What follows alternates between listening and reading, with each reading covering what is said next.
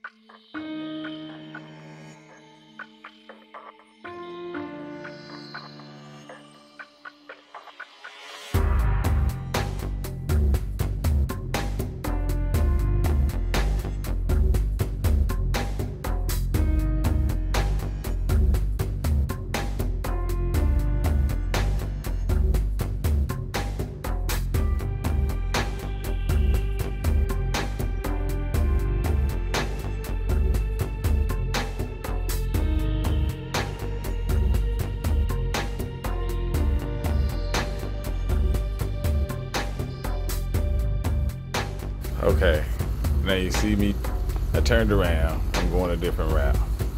But if you look to the left of the screen, just look at the left of the screen. Did you see it? You see my head? I am fucked up right now in the head. Do you hear me? I'm fucked up. I had to whip out my camera because nobody would believe me. What if my film on her was not recording? I didn't know, you know what I mean? So yeah, what you saw was a man floating in the water. There goes my fishing trip.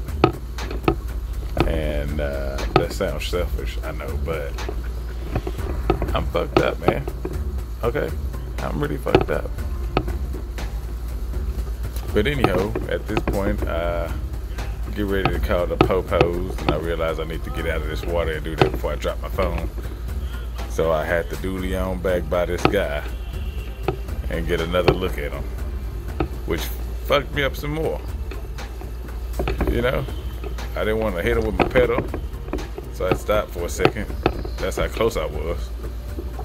So I was like, fuck, man, I'm tripping balls right now. Y'all don't even know it.